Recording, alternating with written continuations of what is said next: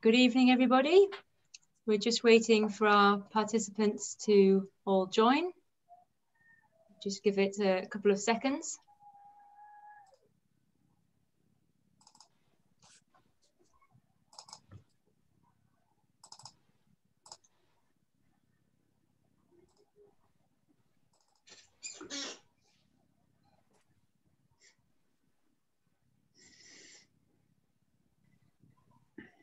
Fantastic. Okay, that's almost everybody. So we'll make a start. Well, good evening, everybody, and a very warm welcome to the online Naturetrek Roadshow. This is the first winter since the late 1980s that we haven't been out on the road, traveling across the country, going to different venues, delivering our popular evening presentations.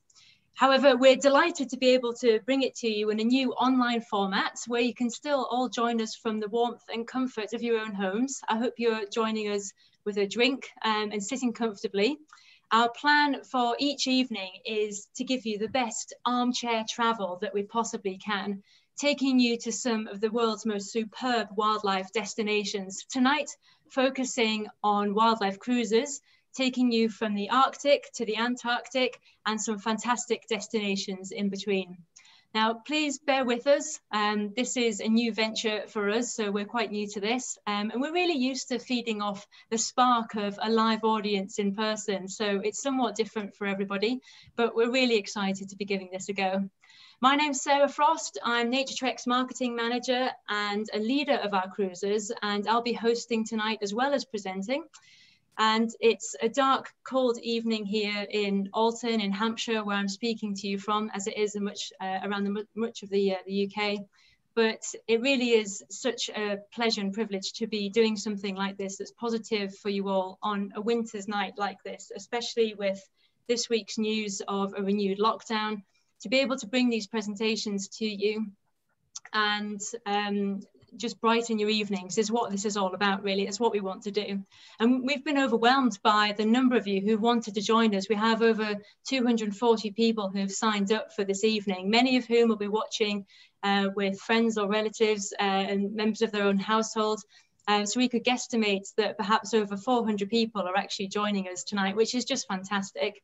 Now, if you're new to Naturetrek and the talks this evening tempt you to request a brochure, which we hope they will, then please do just email us at info@naturetrek.co.uk and give us your postal address, and we'll be delighted to send one out to you.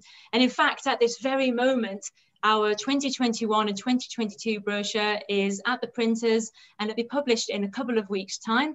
And we really hope that later this year we'll be able to get a good number of tours off the ground and to get you all traveling again. We want this session to be interactive, so please do feel welcome to ask any questions that you may have using the Q&A section at the bottom of your screen, be it questions about the tour or the destination in question, or even just questions about how the travel industry is responding to the pandemic. We're really happy to chat about all of this. It's what we're here for.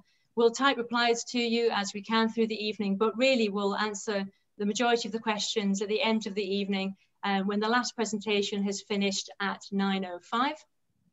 So without any further ado, let's get talking about some of our cruises. Well, the key point of a Naturetrek cruise that I'd like to make first before I move on to my first destination is that most of them are exclusive charters, so all of them are in normal times. And this means we have total control over the vessel. We crew it with expert wildlife guides, and you're on board with other Naturetrek guests who are like-minded in their aims of wanting to have a wildlife holiday. I've heard stories of people on cruises with other companies where they've been traveling in the Arctic and they've seen a polar bear on the horizon and the captain hasn't stopped because he's got a specific itinerary to stick to and a place to be. But this isn't so on a Naturetrek cruise. We do have places to get to, but seeking out wildlife along the way is really what it's all about. And on that note, I'm now going to take you to the Maldives for our first talk this evening. If you just bear with me while I load my slides.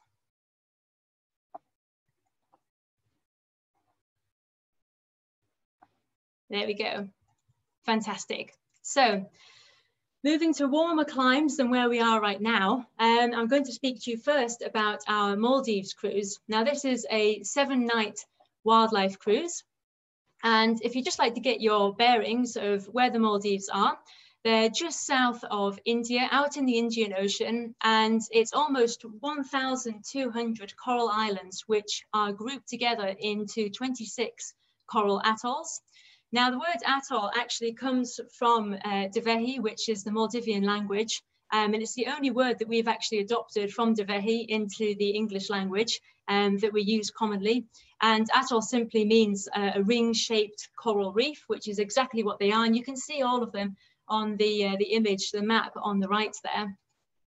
So just zooming in onto the main atoll, you can see Male, which is where we fly into. You can see the little airport symbol. So we fly into there and then take a 20-minute speedboat ride to a very close island of Bandos, which is where we spend our first day in the Maldives. And what a welcome it is. This is a real welcome to paradise. It's a fantastic place to relax, acclimatize to the new tropical environment, and get over any jet lag you may have, which isn't too much because it's only a 4-hour time difference. And it's a lovely spot to be able to wander around. The island there, you can see from the aerial image, is really small. You can walk around the whole thing in 45 minutes or less. And it's a great opportunity to start getting into some snorkeling and see our first coral reefs and our first fish. We've got a parrotfish here, blunt-headed parrotfish in its initial phase on the top left there. And beautiful black-tip reef sharks. The image on the bottom right there I took from standing up on the deck that you see on the image above that at the restaurant. A lovely place to sit and just relax and ease into being into the Maldives over some cocktails and chat together on an evening before we board our boat the next day. And this is our home for the next week. This is the MV Kiana. She's a fantastic vessel. She has 8 cabins, and we take just a maximum of 16 Naturetrek clients. And the itinerary for each day is really just wonderfully civilized. We start each day by having a quick breakfast, a light breakfast, some toast, some fresh fruits and coffee. And then we get out for a snorkel, and we do this before it's too hot in the heat of the day. So we'll be out snorkeling by 7:30. We'll go out for about an hour, come back, have a full hot breakfast, a really lovely buffet breakfast. And then we spend the rest of the day moving into deep water and out looking for cetaceans, that is whales and dolphins that inhabit these atolls. Then we'll stop again for another snorkel session in the afternoon. And then in the evening, we'll anchor in a lovely lagoon somewhere, a quiet, secluded place. We'll do an evening talk, either delivered by myself or my co-leader, Dr. Chaz Anderson, who is the world leading authority on Maldivian coral reefs. So you're in very good hands. And then we round off the evening with a lovely dinner. And this is a traditional Maldivian breakfast. And this might not be to everybody's taste, but this is shredded tuna with shredded coconut and spring onions in a lovely wrap. Don't worry, there are plenty of other options available too. There's a lovely cooked breakfast, as well as fresh fruits and toast. But I absolutely love this. I find it really refreshing with some fresh oranges to have straight after getting out of the sea on a morning snorkel. And this here is our very own private donie. This is a traditional Maldivian boat, and this follows behind us throughout the whole cruise, and it's always on standby to run us onto the reefs whenever we stop and decide to go snorkeling. And it's great because we can keep all of our gear on board here. So your snorkels and fins, we just keep on here, so you don't have to traipse them back and forth from your cabin. It's really handy to have, and it runs us right to the spots where we want to be on the reef and picks us back up again. And what a wonderful world it is under those waves.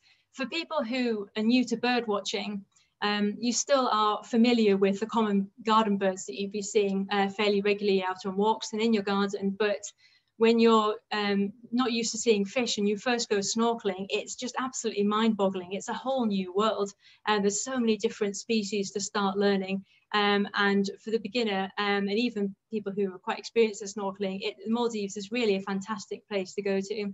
Got a lovely coral reef on the top there, some Blackfoot anemone fish on the bottom left, which are endemic to the Maldives, and a green turtle. And this is how we spend the majority of the day when we're sailing. I'm anchored to the front of the boat, and I never leave. I reluctantly will prize myself away for some lunch, but hopefully some clients will bring me some food so I don't even have to leave. And this is because I fear missing the blow of a whale on the horizon. I'm always on the lookout for them. And if we see them, whether it's ahead of us or behind us, we'll turn the boat and we'll immediately go looking for them. But it's great when all of the guests just get involved and want to join me doing it as well. This is a fairly common sight that we have on our cruise. This will happen several times during the week. These are spinner dolphins. This is a small group of, a small photo here, of about 200 that actually joined us around the boat, and they're really charismatic dolphins. They're what I call a crowd-pleasing dolphin. They love to leap out of the water and show off and do lots of splashing and acrobatics, and they're very confident and will swim on over to the boat without hesitation and come and investigate us and see what we're all about. But there are some bigger cetaceans as well in the Maldives. This is a sperm whale here, and immediately distinguishable by the blow, which is facing forwards, which you might be able to see from that photo there. They have quite a distinctive angular blow, which is angled at about 45 degrees. And this is because the blowhole isn't in the center of their head, it's at the front of the head and positioned on the left-hand side, which gives it that angle, which you can see from that photograph, which I took there. So we never know what's going to show up. It's really exciting. We've got some pilot whales here. And going back to snorkeling, it's always an amazing moment when you turn around when you're out for a snorkel and you're faced with this. And this is just a breathtaking moment, the manta rays, and they're surely really a highlight for anyone who goes to the Maldives. And when I was last there, we put some spotlights out at the back of our boat when we anchored one evening in a lagoon. And I did this because I tried it a few times and it hadn't worked, but I was determined to give it another go. You put lights out on a dark evening, lots of plankton will accumulate at the back of the boat. And I was hoping that something might come along to feed on the plankton. And I was in the middle of delivering an evening talk to all of my guests. And suddenly a call from the back of the boat came of manta, manta, manta, manta. And my guests steamed past me. I was, quite offended to be upstaged by a manta ray, but never mind. I was slightly disheartened that they weren't more interested in staying listening to my talk on marine conservation or fish farms, whatever it was. But we went to the back of the boat, and there were actually two manta rays at the back of the boat doing what I'd hoped would happen, and they were barrel rolling and feeding on all of the plankton. And naturally I said to everybody, get your cameras, they might just stay for seconds. This could be a once in a lifetime opportunity to have them as close as this. This is fantastic, make the most of it. I was grabbing all of my guests saying, get to the front, get there, have a look, take photos. Well, 4 hours later, the manta rays were still there, and we were sitting having dinner out on the back of the boat, and eating and looking back, going, oh yeah, the manta rays are still there, and they stayed for the whole evening. And what was fantastic about this was that these manta rays have unique spots on their bellies, so we were able to take photographs of them in this moment, and at the time live from this lagoon, load it to the Manta Trust website and actually learn some information about these manta rays as well. So this one here was called Jaquim, and was a regular in the lagoon, so it was great to learn a little bit about him. And the second manta ray, rather wonderfully, was called Kevin, who had not been seen in the lagoon before, but had been seen around that atoll. And it was great to be able to provide that data to the Manta Trust to be able to help them, and just really added to our enjoyment of the evening. So just fantastic, completely to ourselves in a lagoon with no one else around. It was a really, really special moment. And other special moments that you can have in the Maldives include swimming with whale sharks.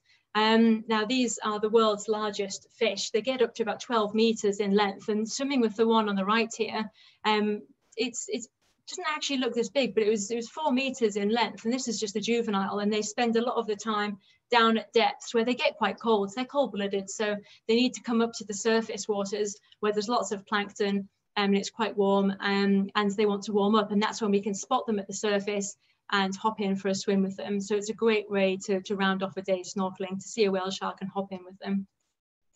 And I like to end my talks on a sunset note. So it's not all being in the sea or on the sea. When we're in the Maldives, we do like to get off and stretch our legs on some private and uninhabited islands and have a wander around too.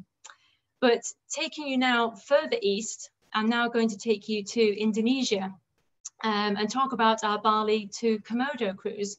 So this is a 13-day cruise. And in addition to that, you can take a 3-day pre-tour birdwatching extension on Bali.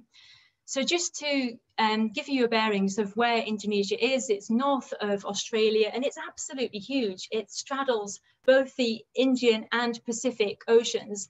And it's really amazing that this is considered to be one country because it's made up of 17,000 different islands. It has over 300 different languages spoken here, and 6 different religions are actually recognized by the government. So it's a real melting pot of different cuisines and different cultures, with some islands being vastly different from the neighboring islands. It's a really interesting place. So just to zoom in here, we start in Bali and Denpasar, if I just move my cursor there, that's where we fly into, and then we move for our pre-tour birdwatching extension, and we start that in the northwest of Bali, in Bali Barat National Park. I'll speak about that very briefly just to let you know what it's about if any of you are interested. This is the accommodation that we use for it. It's a completely secluded lodge, and we stay in these really tranquil bungalows in the middle of nowhere.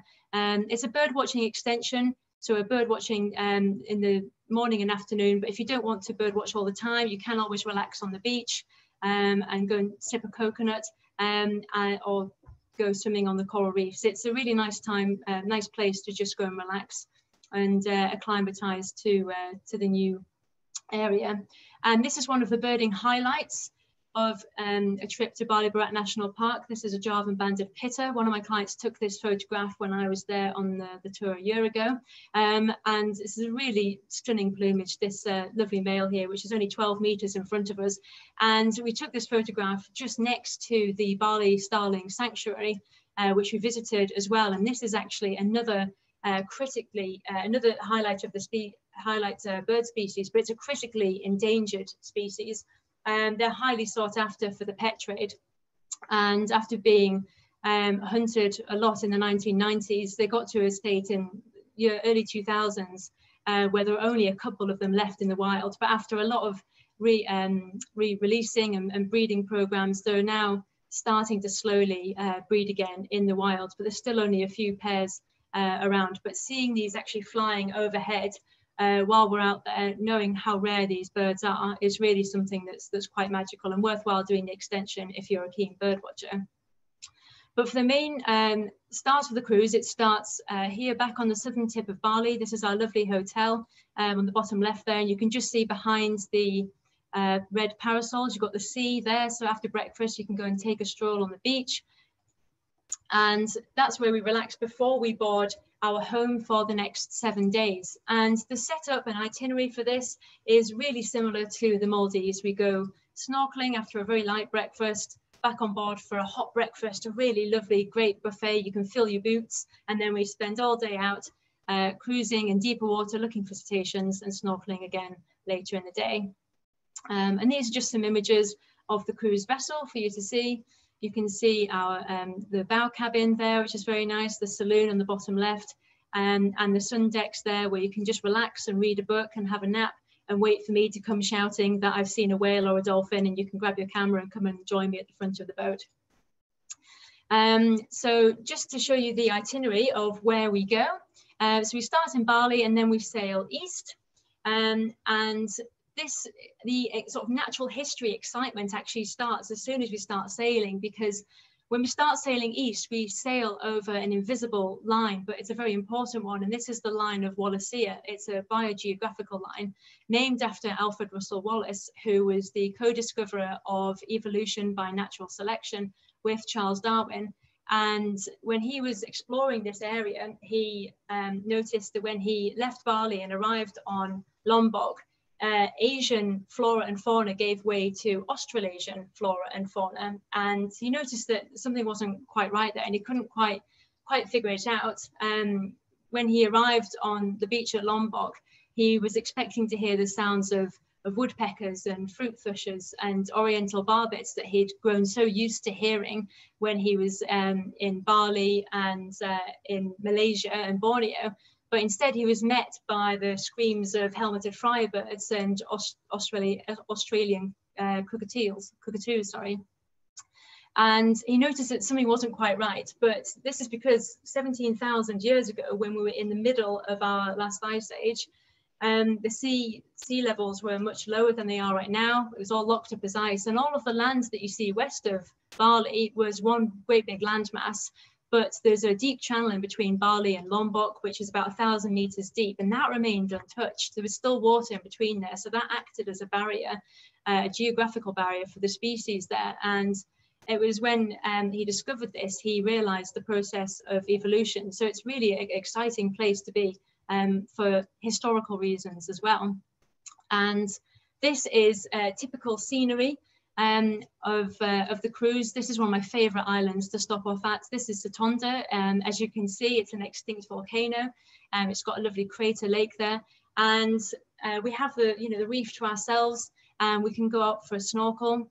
And this is me and my group heading out for a snorkel here, and going onto one of the many reefs in one of our little private dinghies, which will run us just onto the right spot that we want to be. And what a fantastic scene we are met with when we get underwater, and it's just another world. These are cliff walls here, so I haven't taken this photograph sideways. Above the water were steep black granite cliffs, and as they plunge and continue plunging under the waves, they're just carpeted with these thick multicolored corals, and you don't need to swim very far at all to appreciate them. You can just hover over one area for 15 minutes and continually be seeing new and different creatures. It's absolutely mind-blowing, and it really is like being in your very own episode of Blue Planet. We've got two sea slugs at the top here. They're very difficult to find, but the guides will find them. An octopus at the bottom and an anemone fish down there as well. And some fish are incredibly difficult to find, and this is what the guides are really come into their element when they show you these things. There's two fish in this photo. I wonder if any of you can see them. I'll give you a couple of seconds. Can you identify any fish? Well, we've got two ghost pipefish here, which are right here. There's one here and one here, and they hang vertically in the water to look like seagrass. So the tail is here, and the eye is here, and the nose is here, and a fin there, and the same with that. Absolutely remarkable camouflage. And they don't really swim like other fish. They will just get carried in the current and look like floating bits of seagrass. They're only about 5 centimeters long. Here's another one here with a contrasting background for you to see a bit more easily. Yeah, they really are fascinating little creatures. Of course, it's not just small things. Hawksbill turtle just there, manta rays as well, adds to the mix. And we do get out for walks as well on the islands. This is my group here walking in Komodo National Park. Of course, the highlight of which is actually seeing the infamous Komodo dragons. Now, these Komodo dragons are the world's largest species of lizard. They're about 2.5 to 3 meters in length and can weigh up to 90 kilos. And they feed on wild boar, pigs and buffalo, and they have venom glands in their mouth which secrete a mild venom, which is an anticoagulant, and they'll bite their prey and then stalk it and kill it. And we can view them from the shore as well. We have 2 opportunities to go looking for Komodo dragons. One in Komodo National on Komodo Island, and the other on Rinca, which is the neighboring island. And then a third opportunity where we'll take a private boat trip. We'll take our boats out and go along the shoreline here and watch them walking along the beach. And that's an opportunity where you can really get all of these fantastic photos just like this. And I have to include some cetaceans because I love them. Sperm whales can be seen on this tour as well. And this photo was actually taken by a videographer that we had on board who happened to have a drone with him. Regardless of what you may think of drones, they really do revolutionize the way that you're able to view cetaceans. So from on board, we're able to see the tail and the back of this sperm whale, but by taking this photograph and then showing it to our guests later, we were able to learn so much more about the animal that we've been watching. You can see all of its white marks all around its mouth, and this is where it's been battling giant squid at depths of 1,000 or 2,000 meters below the surface. It's a really big adult, probably a male, and it just adds a really wonderful extra dimension to our enjoyment of the trip. Other cetaceans include false killer whales, melon-headed whales, spotted dolphins, spinner dolphins, Frasers, rissos.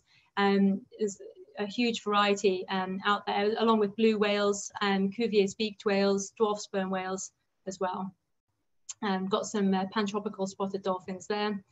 And I will again finish on a sunset. This is a photograph I took on our last evening on board the boat when we were there a year ago, and you can just see some melon-headed whales dotted underneath the sun there. I'll now hand you over to Paul. If you do have any questions about either the Maldives or Indonesia, please do just type them in the questions box and we can chat about it afterwards. Thank you very much, and over to Paul. Thank you very much, Sarah. Just one moment while I open up my presentation. Okay.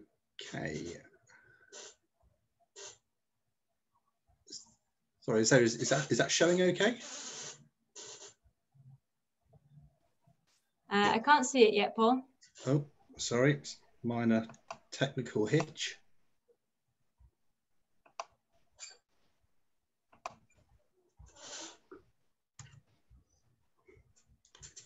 Sorry about this.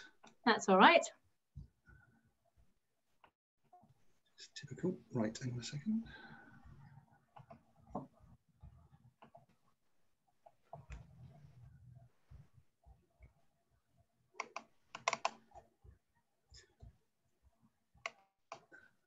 Ah, right. Okay, we're nearly there now. Nearly there. Right. Okay. Go. Right. Well, sorry about that technical hitch, ladies and gentlemen. Thank you very much for tuning in. My name's Paul Stanbury. I'm one of the operations managers at Naturetrek. Been working with Naturetrek now since 1996, and I look after a range of our tours: Saharan Africa, some trips in South America and North America, but I'm particularly very interested and look after a lot of our cruises. And this evening, I'm going to be talking to you about my two favourite areas, the poles, up around the Arctic and then down to Antarctica. So as Sarah mentioned, we do a wide range of cruises throughout the world. In normal times, we tend to charter the whole vessel, which gives you the gives us the ability to be able to dictate the route of the cruise, take on our own tour leaders, and make sure we can focus the trip on wildlife and the scenery and the things that us and our clients are interested in. And we've been doing trips, cruises now up to Spitsbergen, well, for almost as long as I've been with Naturetrek, well over 20 years. And in 2006, to celebrate Naturetrek's 20th anniversary, we chartered a ship, and we've been chartering ships ever since. Now, Spitsbergen is probably one of my favourite areas of the world. You're right up in the high Arctic here. It's the most accessible region of the high Arctic for us in the UK to visit. You can see on this map here, it's north of North Norway, so it's up here, about halfway between North Norway and the North Pole. And it's a close-up here of the island. So Spitsbergen itself is the largest island within the Svalbard archipelago. We fly from the UK up to Norway, up to Oslo, overnight in Oslo, and then fly up to Longyearbyen. And Longyearbyen is the administrative capital of Spitsbergen, of Svalbard.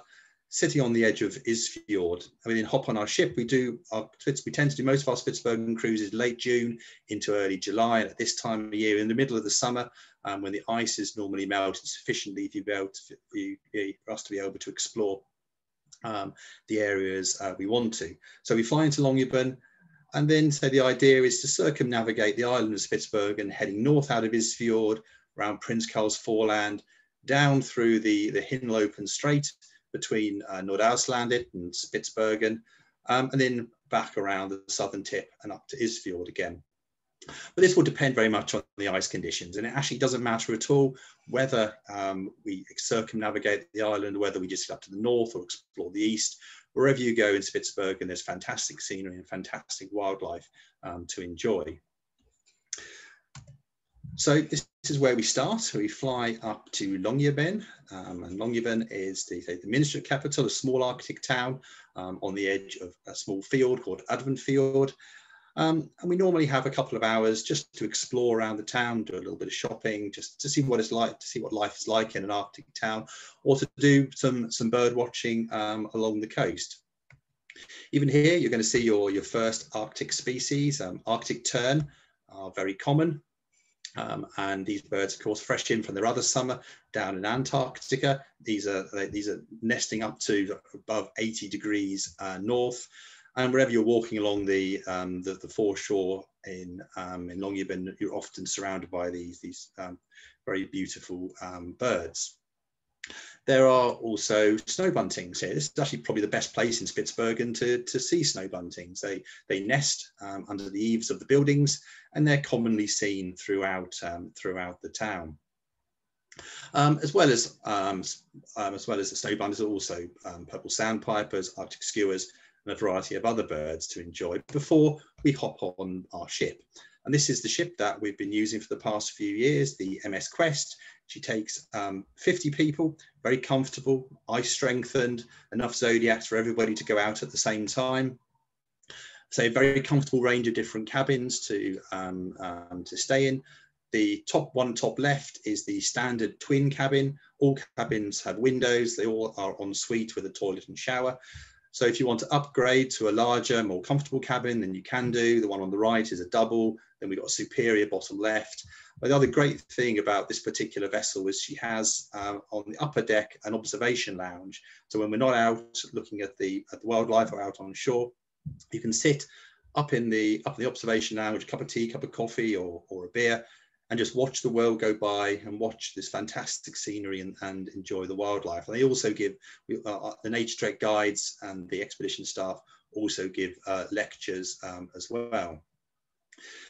So once we're on board the ship, we'll head out, and we're on our cruises typically have 9 nights up in Spitsbergen. We head north up the coast, and spectacular scenery all around. The west coast of Spitsbergen is just that little bit warmer than the eastern side, because the Gulf Stream peters out along the west coast of the archipelago.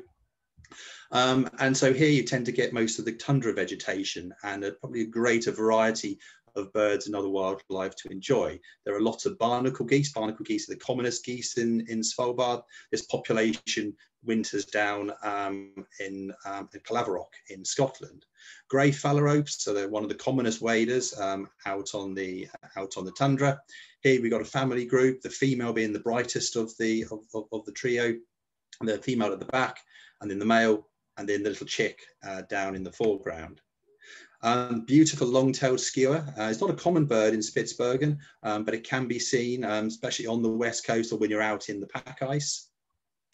And for birders, one of the key species to see is the beautiful king eider.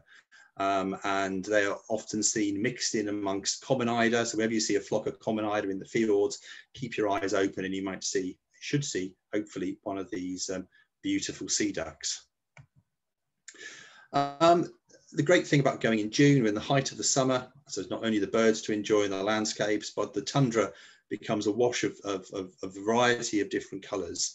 Botany up here actually is really quite amazing. I was staggered the first time I went up to Spitsbergen, just the variety and the colour of the plants to enjoy. I will always make sure there's somebody on board the vessel who can identify the plants for you. This is purple saxifrage, the beautiful boreal Jacob's ladder. And I suppose botany, there's a few mammals to enjoy. There's only 2 species of land mammal in Svalbard. You've got here the Svalbard reindeer. It's a particular subspecies race that's endemic to the island. Almost looks like a bit of a Shetland pony with antlers. The bird life's fantastic. You're not going to get a huge range of different species, but what you lack in diversity, you more than make up for in sheer numbers. Huge numbers of Brunix guillemot breed along the cliffs. Over 1 million pairs of little auks breed in Svalbard. So one of the real highlights of a trip is to go to a little auk colony. You can sit down on the rocks, and within minutes, you're surrounded by these wonderful little tennis ball sized birds all chittering and cackling away to each other. Wherever you're around a seabird colony, keep your eyes open for Arctic foxes. These are a land mammal, but in the wintertime, they tend to follow polar bears out on the pack ice and scavenge on the kills. In the summer, they're found around seabird colonies. The scenery and the landscapes, wherever you go in Svalbard, is absolutely spectacular. Massive glaciers like the Monaco Glacier here, backed by Spitsbergen. Spitsbergen means jagged mountain. And then we'll be looking for the pack ice. And because we tend to go late June, early July, there's normally pack ice around. The vessels we use are ice strengthened, so we can head out into the pack ice and not only enjoy the experience of being out in this icy realm, but looking for some of the key animals and birds that live out in the ice. One of the birders' favourites is the ivory gull, the ghostly white gull that lives permanently above 72 degrees north. And again, like the Arctic foxes, follow polar bears in the winter. Plenty of seals out in the pack ice. This is a bearded seal, the largest of the seal species. But whenever you see plenty of seals, of course, you've got to keep your eyes open for the king of the Arctic itself, the polar bear. And we're well aware that one of the key species people want to see on these cruises are bears. And we're normally lucky. So we've been operating trips to Spitsbergen for well over 20 years, and only one occasion where we've missed polar bears, and that was simply because there was too much ice around on that particular year and you couldn't get out into the areas where the bears tended to favour. But we're normally pretty lucky with bears. You can get really nice sightings of them. There's about 2,500 polar bears that range along the Barents Sea area between Spitsbergen and Franz Josef Land, with 200 to 300 of them tending to hang around Spitsbergen Island and the Svalbard archipelago. The other big mammal we're looking out for are the walrus. These are very heavily hunted back in the 17th century, but their numbers are slowly recovering, and we'll certainly take you to Walrus Hall out, so you'll see them out on the beach and in the water as well. Other animals that were very heavily hunted were the whales and cetaceans, but numbers again gradually building up. It was only in the past 10 years that we started seeing blue whales again up in Svalbard, and now our groups are typically seeing blues every year. One animal that we've only seen, I think, on two occasions is the bowhead whale. And this is still an incredibly rare animal. It used to be the commonest whale up and around the Svalbard and Franz Josef Land, but was being a member of the right whale family. It was considered the right whale to hunt, and the numbers were absolutely decimated. But again, very slowly coming back. We might just be lucky. Tonight is interesting history as well to enjoy. We certainly won't ignore the history. Spitsbergen was the stopping off place for a lot of the Arctic explorers on their trips to visit the North Pole. But at least you don't have to worry about daylight hours in Svalbard. In the middle of end of June, you've got 24-hour daylight, and this is the lowest the sun will get in the sky during your entire trip. So the only problem is finding the opportunity to sleep. But it's a wonderful destination, fantastic for its wildlife and scenery, and a real fantastic place to go. But going from north down to the south, now just going to take you on a very brief trip around Antarctica. Like Spitsbergen, we tend to charter our ships for Antarctica. We don't do them every year. We do one every 2 or 3 years. The next one will be in November this year, and this one will be particularly special because it's timed to coincide with the solar eclipse that crosses over the Weddell Sea at the beginning of December. So the route of the trip, we fly into Buenos Aires in Argentina and then down to Ushuaia. From Ushuaia, we hop on the ship and cruise to the Falklands for several days, then to South Georgia, from South Georgia down to the Antarctic Peninsula, stopping hopefully to see the eclipse en route, and then from the peninsula back to Ushuaia again. 19 nights on the ship, 24-day holiday in total. This is the ship that we use for Antarctica. She's called the Ortelius, takes 100 people, so about double the size of the ship in Spitsbergen. But we want a larger ship down in Antarctica because the waters, of course, are a little choppier down south. So the ship is big enough to be stable on the southern oceans. Again, a range of very comfortable cabins, all en suite. Top left is the cabin with porthole, which is a standard cabin. You can upgrade to cabin with windows and superiors.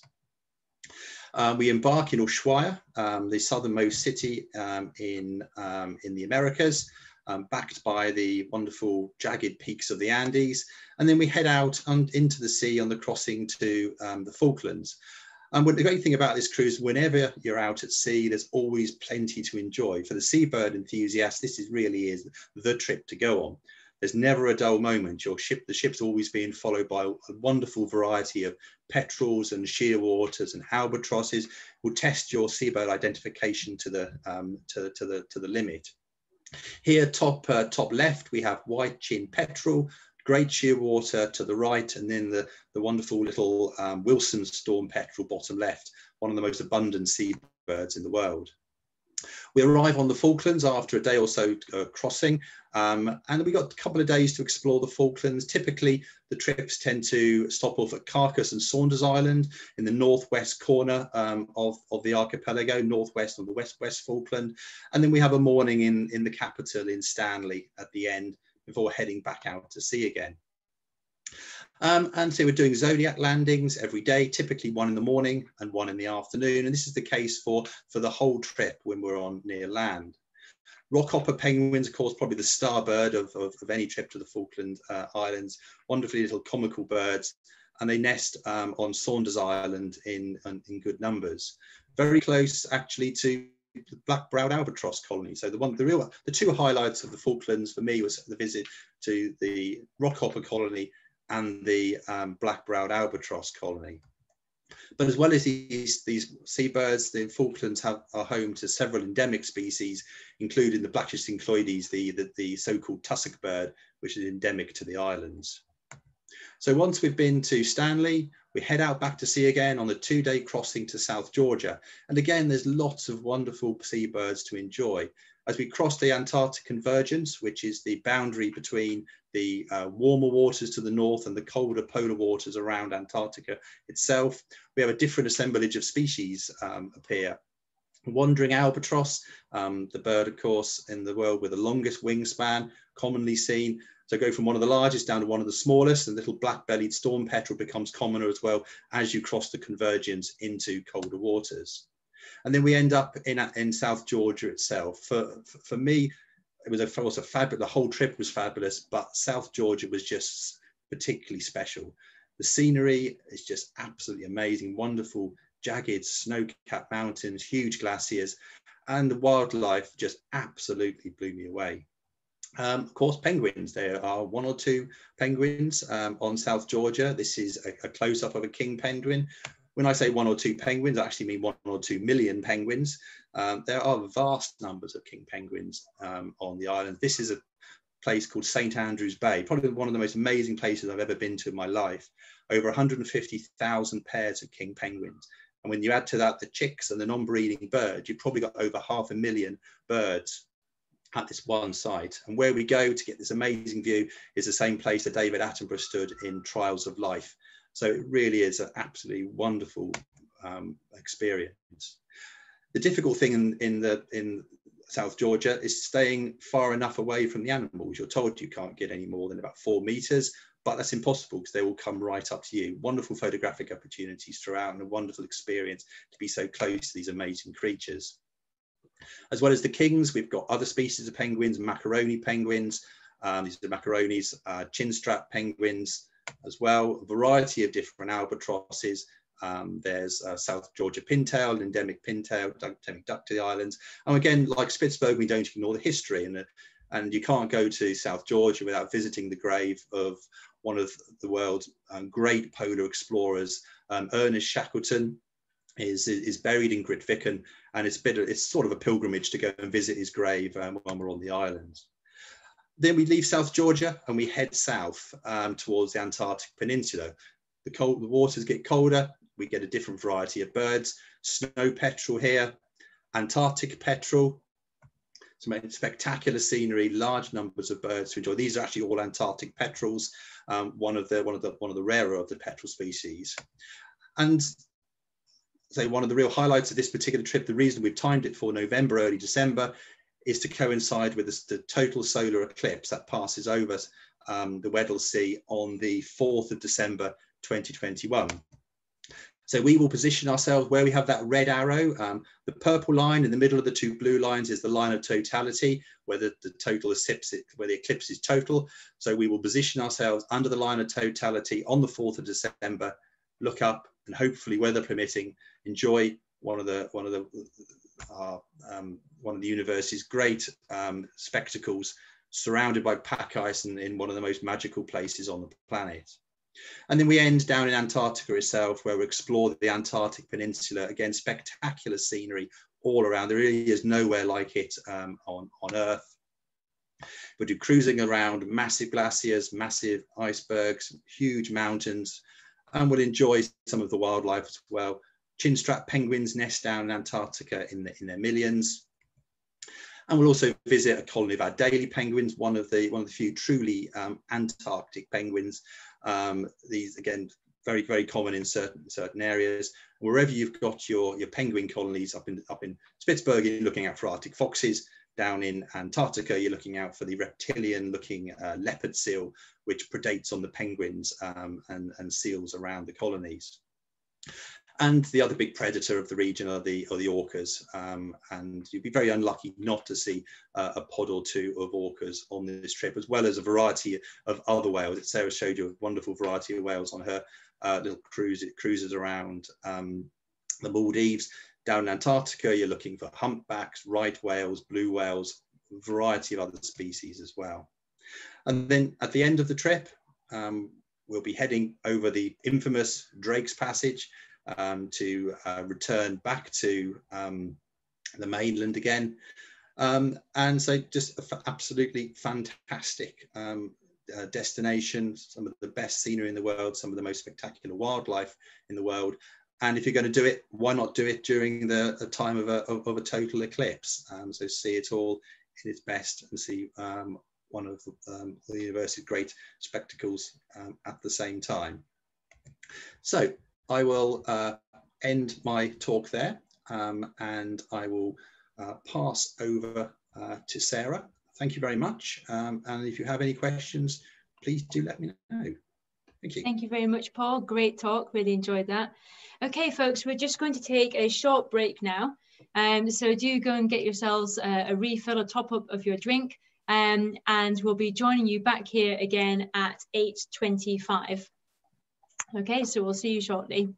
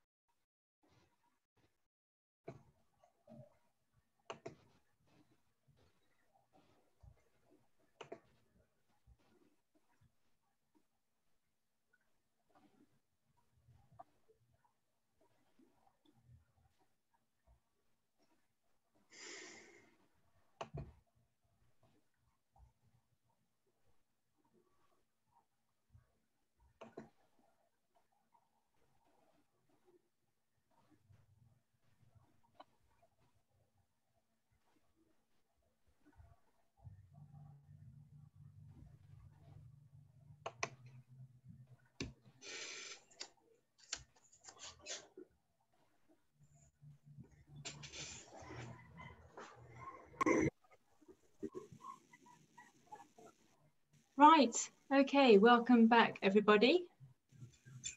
I think you can all see my screen. Paul, is this full screen for everybody? Yes, I think so. Yep, excellent, lovely, thank you. Just want to check.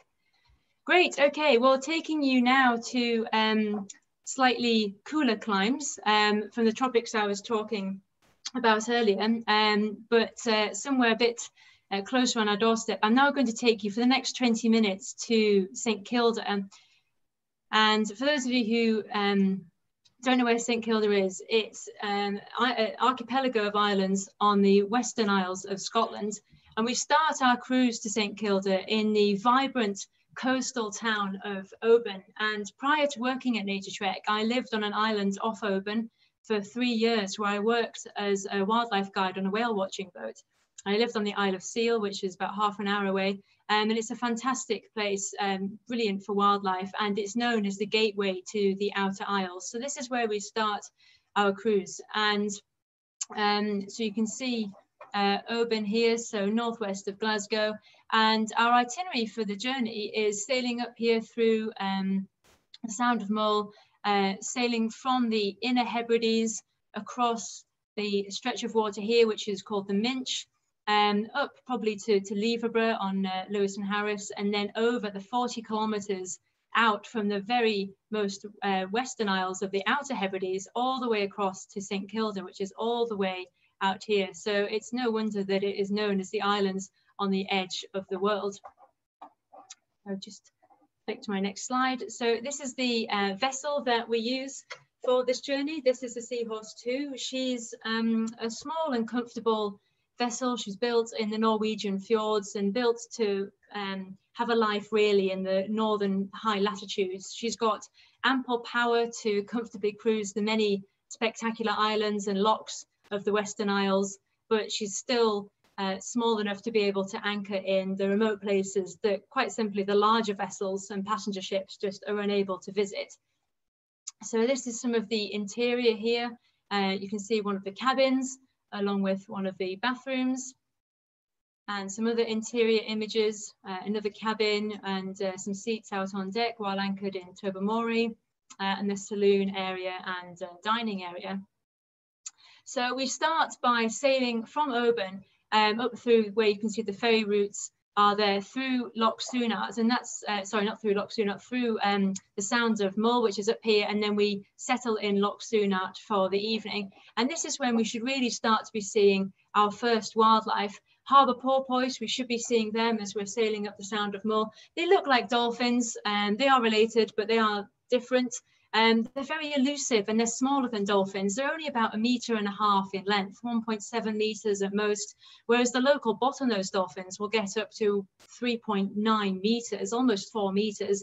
And they've got a difference in personality as well. The dolphins are quite boisterous and energetic, and the porpoise really just like to keep themselves to themselves, and they won't really approach boats, and it can be quite tricky to see them, despite the fact that they're actually the most common cetacean of the UK and British waters. But this photo here that you can see on the bottom left is really the best photo that you'd hope to get of a porpoise. This is the best view that you'd really typically get. Nice flat calm waters, and you can see them coming out of the water there. They've got a straighter backed dorsal fin than a dolphin as well, which has a taller dorsal fin which curves round to the back somewhat as well.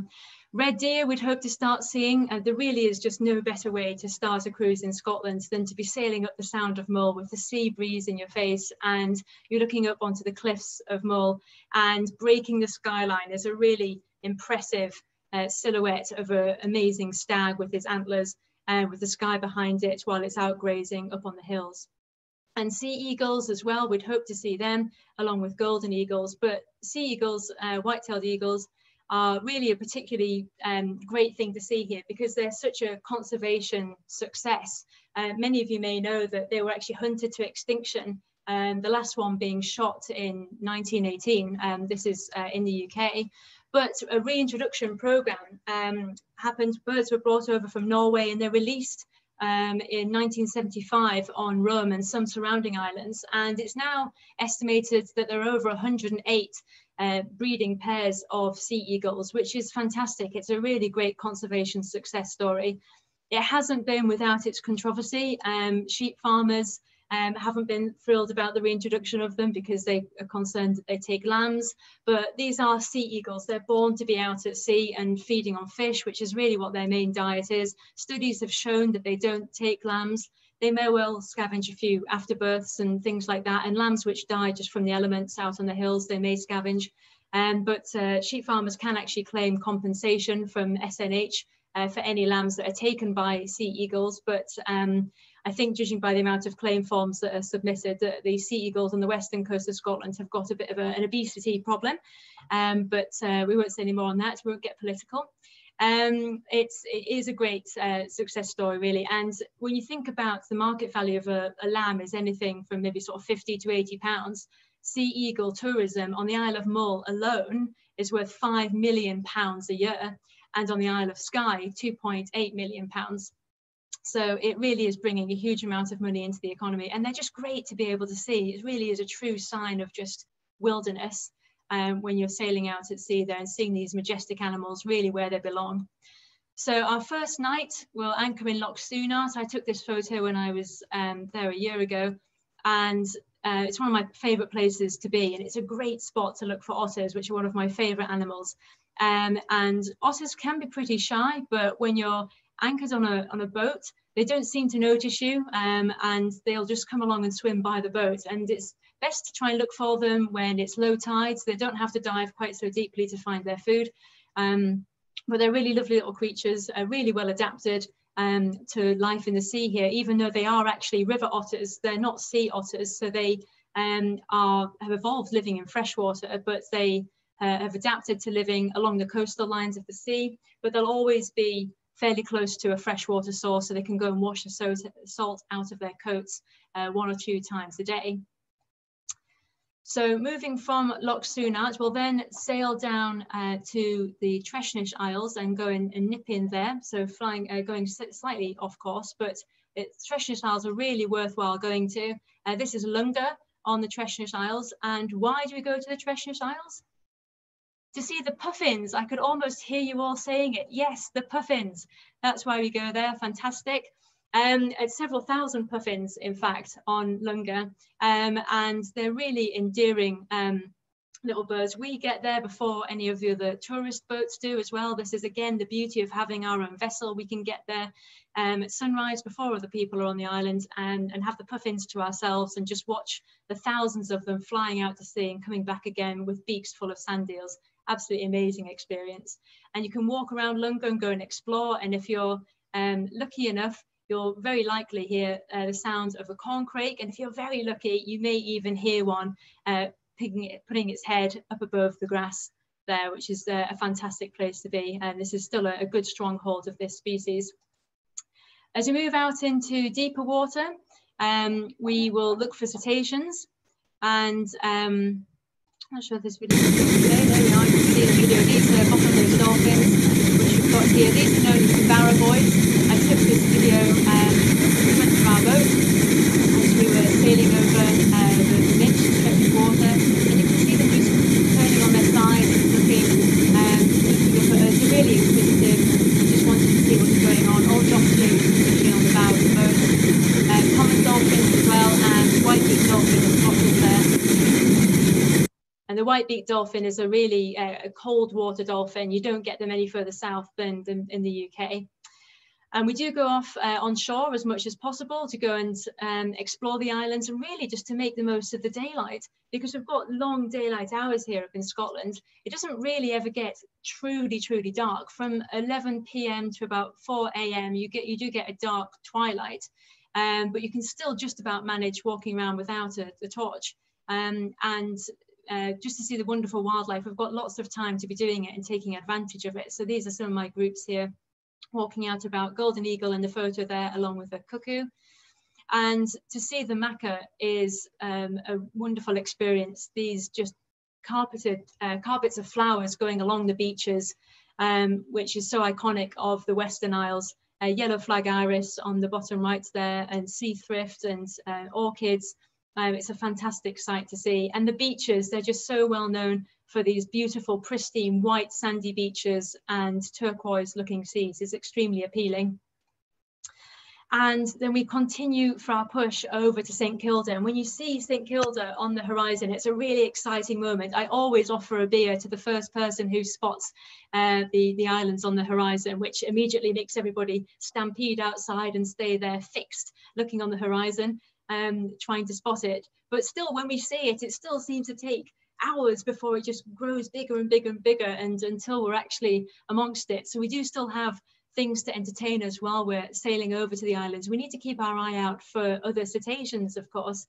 So minke whales we'll hope to start seeing at this point, if not already, now that we're into deeper water. May also see some humpback whales, but minke is by far the most likely. And as we sail into St Kilda, this is Village Bay that you can see here, and you can see it's the remains of a volcano which erupted out of the ocean 60 million years ago. Half of the caldera has eroded away, but it's left this bay, which is where we anchor for 2 nights. But with no land predators present, an avian empire had been born. And such is the length of time that birds have reigned upon these islands. They've even had their own subspecies of wren evolve. This is the St Kilda wren. Here, Troglodytes hortensis, and it's slightly larger than our wren that we get in the UK, and slightly more streaked, less streaked, I should say, that you can see there, and some soy sheep as well, which have full reign over the lands and are quite famously being left to their own devices as part of a study to see how they're getting on. Obviously, they have a limited gene pool with no other sheep coming in off the other islands. And these are some photos taken from exploring the island. The top left here is taken from Conacher, which are the highest sea cliffs in Britain, around 450 meters. And you can really see the remains of the village there where the inhabitants used to live, a population of only about 100 people. And it's amazing just to walk around the old black houses, as they were known, and explore the old cleats and the old stone walls, all of which is very much still intact. And there's a lovely museum that you can go into to read about the famous history of the St Kilda people, where there are really interesting artifacts to look through. And it's amazing how much of these artifacts have been kept and preserved. And these are some photographs of the St Kilda people. Now, the lives of the St Kildans and their story is really one of truly remarkable self-sufficiency. There's no way that they could have been able to live on these islands if it weren't for the birds, which were their main, if only, source of food. And they would create fishing lines to catch puffins, as in the top left image here, and kill fulmars and gannets. They were really skilled at going and climbing up on the cliffs and catching these birds. And you can see the people in the bottom left there have got some gannets, it looks like, and they would pluck all of the feathers and store the feathers in the stone cleats, and they slowly started exporting them for use in duvets and bedding. But the food was kept in these stone cleats, which were very cold and helped preserve it and help them live there for so long. But occasionally food shortages did occur, which was a really serious problem, but they would send an inflated sheep's bladder with a little note. You can see on that wooden boat there, it says, "Please open." And inside that, there would be a small note saying, "We've got a food shortage, please send help." And if they launched this when the wind came from the northwest, amazingly, 2/3 of these messages were later found on the west coast of Scotland, or less conveniently in Norway. But nonetheless, it's amazing that 2/3 of them were actually recovered. And sadly, they started to lose their self-sufficiency as they had more and more exposure to the outside world, and realized what another life they could be leading. So they evacuated in 1930. This is one of the few photographs taken from that evacuation, and you can make of this image what you will. This lady here being packed up like a pack horse to take the items off of the island as they're evacuating. And after 2 nights, we depart from St Kilda and we go around the stacks, which is a fantastic experience. And this, the best way to experience the stacks is by the sea, not by actually exploring on land, despite the fact that we will have a full day on the island itself. But going around these cliffs here, by boat is just incredible. The archipelago has a really impressive 9 designations in total. It's the UK's only dual UNESCO World Heritage Site, both for its natural and cultural significance, sharing that honour with only 39 other sites in the world, including Machu Picchu and Mount Athos in Greece. And this is why, really, it's just got a never-ending list of accreditations to prove its worth as a haven for seabirds. 66,000 pairs of fulmar, which is the largest colony of this species in Britain, and 60,000 pairs of northern gannets. They breed on the sea stacks, which is making it the 2nd largest colony in the world after Bass Rock, and 150,000 pairs of puffins, which is a quarter of Britain's population. It's also a significant colony for Leach's storm petrel. It's the largest colony in Europe. Manx shearwaters, and 1% of the world's population of great skua also breeds on St Kilda. So in total, over 200 species of bird have been recorded here. And just to zoom in on that gannet picture that I had there a moment ago, it's incredible just to see them all sort of stacked up with their nests on these sea cliffs, looking completely at home, but sailing alongside them, the noise that you hear as they're calling to their mates and coming in from being out at sea, and also the smell that hits you of all of the guano, that acidy kind of smell which just gets the back of your throat, the sound of the waves of the Atlantic crashing against the cliffs, and over all of this sound, all of the noise of the gannets, you hear the call of the St Kilda wren. It's incredible, such a tiny little bird can be heard across the noise of all of these gannets. It's a remarkable place. And when you're looking at the gannets flying overhead, there'll be a dark shadow flying around for sure, which will be a bonksy or a great skua, which will be looking for its next meal as they'll chase the gannets and try and get them to panic and regurgitate a fish. And here we have a photo of one here. Really impressive birds, known as the pirates of the seas, but they're quite impressive to see. And then we depart St Kilda, and we have a several-day journey back from the islands, and we'll go back a different way from the way that we've came. So we might go back on the southern tips and stop in around Battersea or Eriskay, but we'll make our way back to Mull and then slowly make our way back to Oban. And I don't have a sunset shot to end the talk on, but I thought a lovely, rather dramatic and nice scenic shot of the Sound of Mull would be a nice way to end it. So thank you very much for listening. If you do have any questions, please fire away. And I'm now going to hand over to Andy, who is going to be speaking to you about the Galapagos. Thank you very much, Sarah. And that talk on St Kilda there, doesn't it just remind you of what fantastic wildlife and pristine environments we've got in the UK? Absolutely. The Naturetrek staff are unanimous, I think, that during the pandemic, we've all become to appreciate wildlife on our home islands more than ever. So yeah, great stuff, Sarah. Thanks for that. I'm going to take you back over to South America this evening. I talked about mainland South America last night. And if you missed that talk and would like to see it, we can send you a link. So just contact us in the office. So I'm Naturetrek's General Manager. I've been with the business since 1998.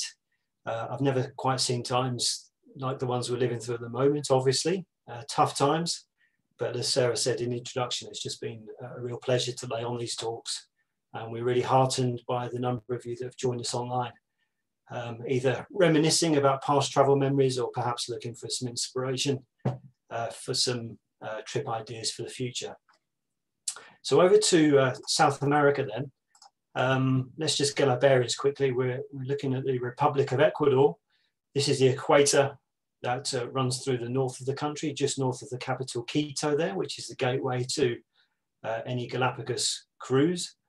But the talk centres, of course, on the Galapagos Islands, which on the scale here, 1,000 kilometres out into the Pacific Ocean would be about where I'm circling my mouse or my cursor there. This is the outline of the Galapagos Islands. Here's the equator running through the north of Isabella, the largest of the islands. And just some basic geology. We're looking at the newest islands, geologically speaking, over here in the western side of the archipelago, Fernandina, and Isabella both sit over active mantle plumes. So Fernandina particularly is an active volcano, and so are the summits here on Isabella. As we move southeast to San Cristobal and Española, we are looking at the oldest geologically of the Galapagos Islands, about 90 million years old. And these are low and weathered, whereas Isabella and Fernandina are mountainous. And scientists think that Fernandina probably poked above the waves about 4 million years ago. So over millennia, rafts of vegetation have swept down off the Andes and into the Pacific Ocean. The vast majority, if they've housed reptiles or small flocks of birds, etc., would have become wrapped up in storms, or they would have sunk, and the wildlife on board those rafts would have died, never to be seen again. But a small percentage over millennia have arrived on these islands, found an environment that they could exist in and thrive, and over tens of thousands of years through evolution and speciation, we end up with the endemic wildlife that we see today. Now, you can visit the Galapagos Islands by flying into Santa Cruz and staying in a hotel and taking day trips out. But you really only want to consider that if you are the world's most terrible sailor, because there's only one real way to see the Galapagos Islands properly, and that's to join a cruise. And if you can afford it and you've got the time, you want to be doing a 14-night cruise, because then you get around to all of the visitor sites and the key areas up around the western side of Isabella and Punta Espinosa here on Fernandina. My fear if you go for 7 nights is you'll be so blown away with the Galapagos wildlife that you'll be kicking yourself on the plane home thinking, why didn't I invest in an extra 7 nights? I was just getting into it. So the 14-night cruise is the way to go if you possibly can. The Galapagos Islands were first seen by Western man in March 1535, when the 4th Bishop of Panama, a chap called Thomas de Belenga, was en route from Panama to Lima in Peru to sort out a dispute between Francisco Pizarro, one of the conquistadors, and Pizarro's lieutenants. And his wooden galleon got blown away from the South American continent, and they arrived on these godforsaken shores with no fresh water, with weird lizards living on the islands, and they didn't think much of their landing point, although they managed to gather enough supplies to survive the voyage back to the mainland. Tourism in Galapagos really kicked off in the 1970s, and these days, pandemic aside, it really is a key source of revenue for Ecuador through government taxes, tourism taxes, and employment. So I've touched on hotel-based stays in Galapagos, but like I said, you really want to be on board a boat, and you can choose anything from an 8-person catamaran up to something that's like a cross-channel ferry with over 100 people on board. Our preference at Naturetrek is for a mid-sized boat, 16 people, in really nice spacious quarters here on Beluga. And the key things are, for me anyway, comfortable bed, plenty of hot water, a great guide, that's vital as it is on all wildlife holidays, and a first-class crew, because they're your family while you're in Galapagos Islands, and they'll be tending to your every need and wish. So a boat with a great atmosphere, great crew, and a great guide is key, married up with the itinerary and a group of like-minded clients on board, each sharing a passion for wildlife, and those are the key ingredients you're looking for. Beluga has a mix of twin-bedded rooms and double beds, some with some good views, all with great access, and she's an ideal base for a week or 2-week cruise. And we also use Beluga's sister boat, the Cachalote Explorer. She's an ex-Canadian fishing boat, which has been kitted out throughout and modernised. And she also provides a great base for a Galapagos cruise with a wonderful family-orientated crew on board, a long-serving crew, great food on board. The cabins are slightly tighter than they are on Beluga, which reflects a slightly lower price. And to be honest, in some of the cabins, you can barely swing a cat. But I try to reassure people who question the size of the cabins by saying, on a cruise like this, you really are only below decks to wash and brush up in the evenings, to brush your teeth and go to sleep. Perhaps have a siesta in the afternoon. But aside from that, you're up on deck, enjoying the scenery as we go past. You're joining the lectures in the evening and briefings. You're getting ready for snorkeling or zodiac sessions. The cabin really is only a place to retire to rest and relax in the evening.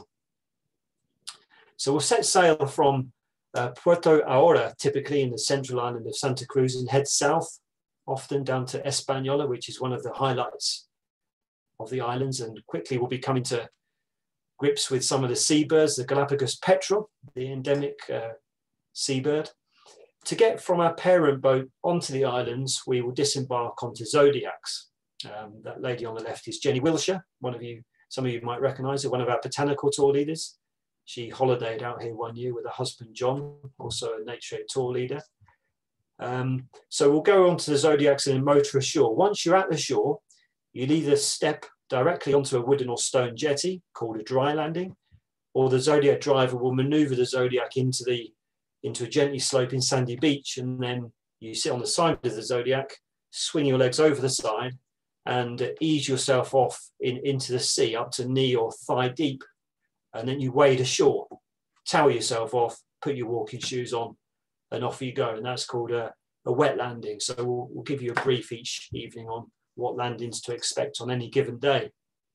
Now, the wildlife in Galapagos is famously approachable and fearless because they've grown up and evolved without any fear of predators or man. So the welcoming committee on Española often comprises of a Galapagos hawk. This photo also serves a practical purpose for me because it just highlights the kind of footwear that you need for this particular cruise. Either the jelly shoes here or sandals that fasten with Velcro.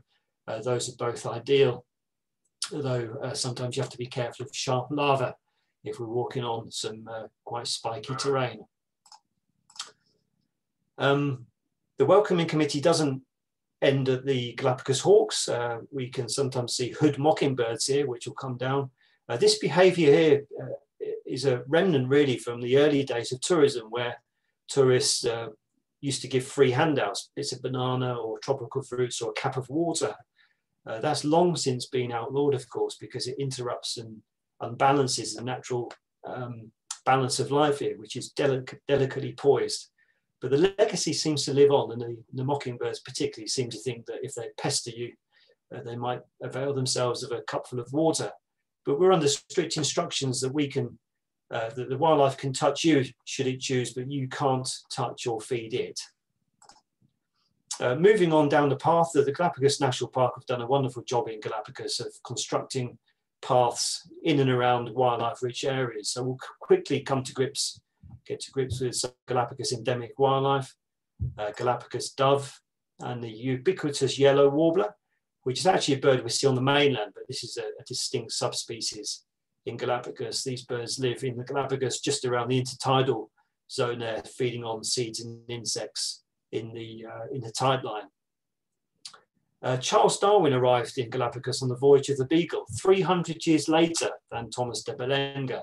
The Beagle arrived in 1835, and a young Charles Darwin, this is him later on in life, top right there, was struck at the diversity of finches in the islands.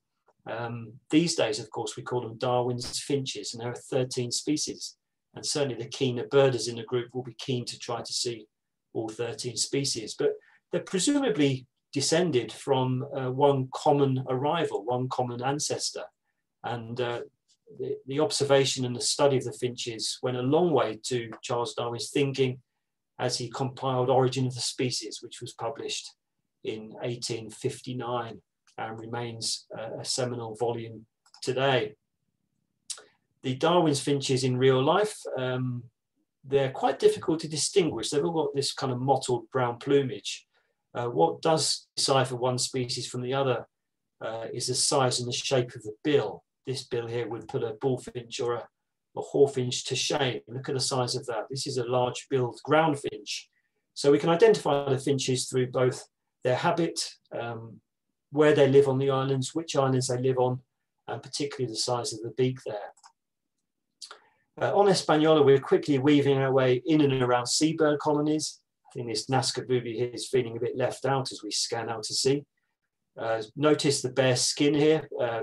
High factor sun green, absolutely vital. Too many times I've seen a group from the UK or North America arrive in the depths of winter, our winter in January, and the temptation is under the tropical sun to peel off and enjoy some rays. But I've seen some really bad cases of sunburn, people not giving due care and attention to the equatorial sun. So high factor sun cream and sun hats, sunglasses is all the day here. Some wonderful photographic opportunities in this Nazca booby breeding colony.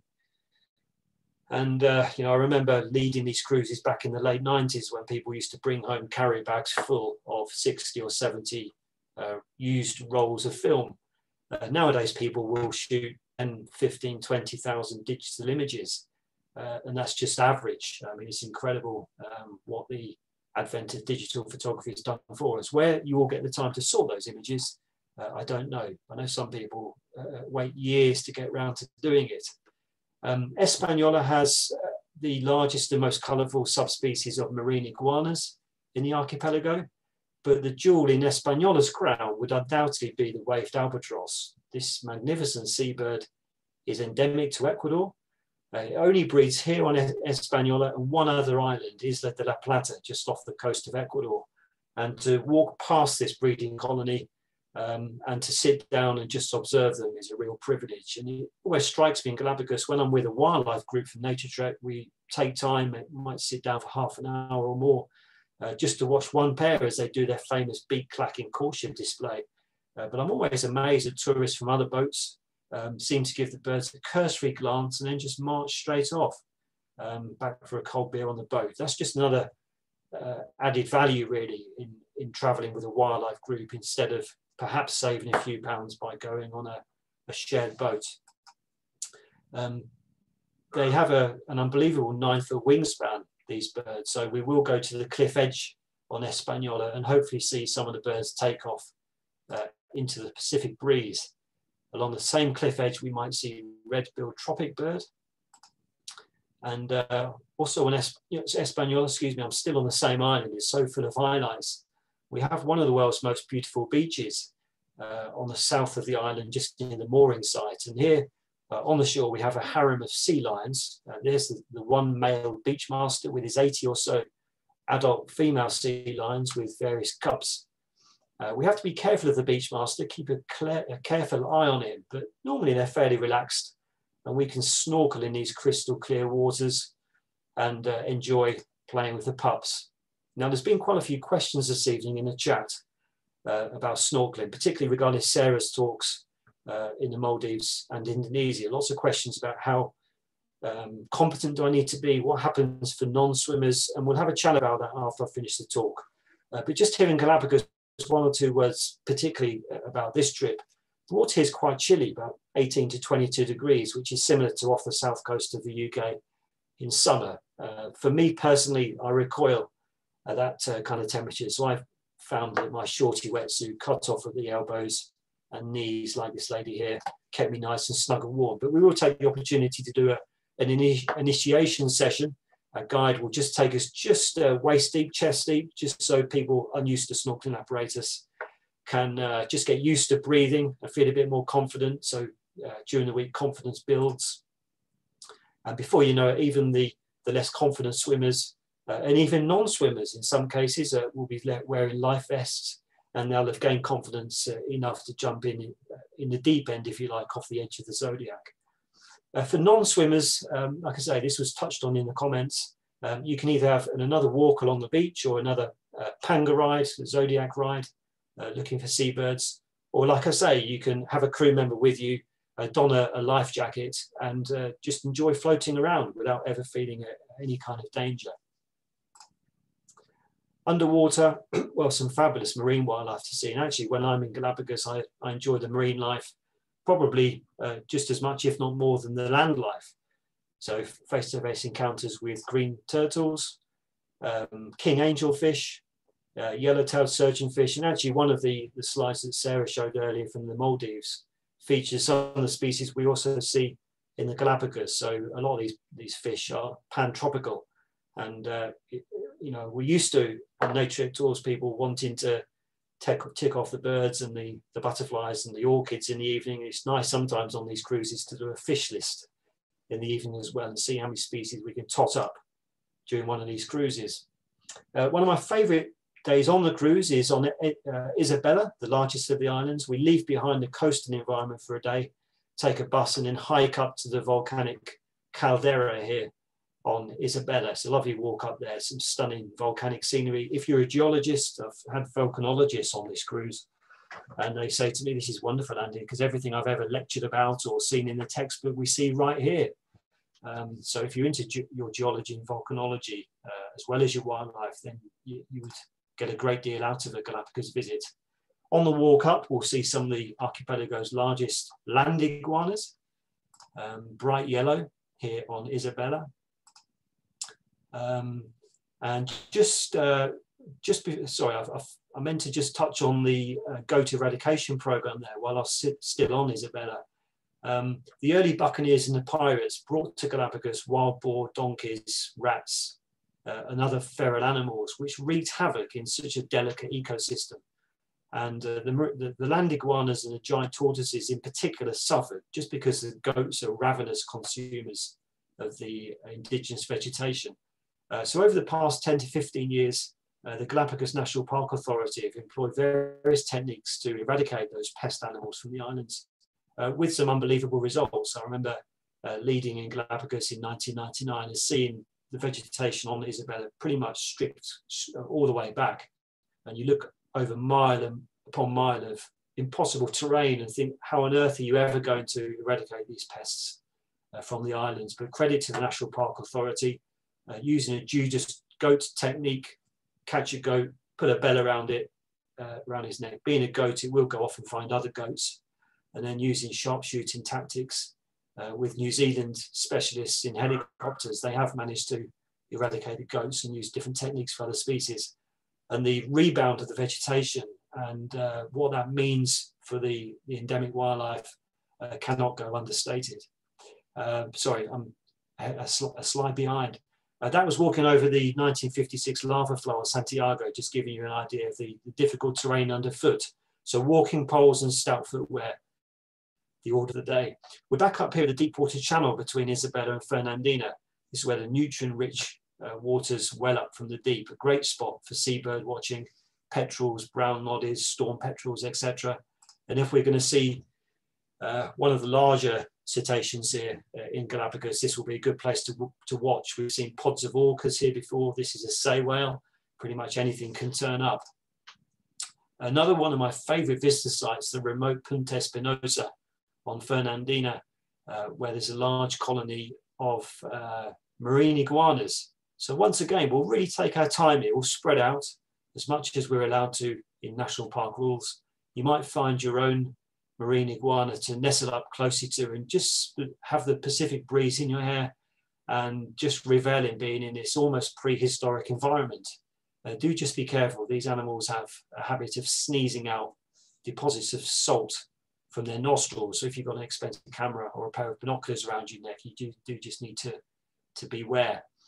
I guess many of you will have seen the BBC documentary on the Galapagos, I think 3 or 4 years ago. Do you remember Liz Bonin and a whole team of scientists took a submersible beneath the waves? And in that series, there was a quite striking series filmed on Fernandina with the Galapagos racer snakes pursuing freshly hatched marine iguanas, baby iguanas. It was quite disturbing in a way.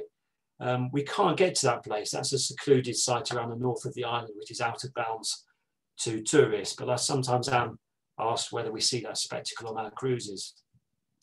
Some of the other special wildlife, the flightless cormorants, evolved presumably from the mainland neotropical cormorant, but left here for over millennia without any land-based predators, has over time done without the need for flight.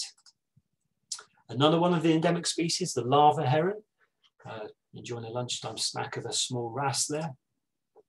And back into the central part of the island, after we've gone over the equator and back down the northern side of Isabella, we're back on Santa Cruz. And this is another nice day away from the coastal ecosystem. We're up here at 2 old sinkholes up in the highlands of Santa Cruz. You can see a group of tourists top left there. In Spanish, these are called Los Gemelos, the twins.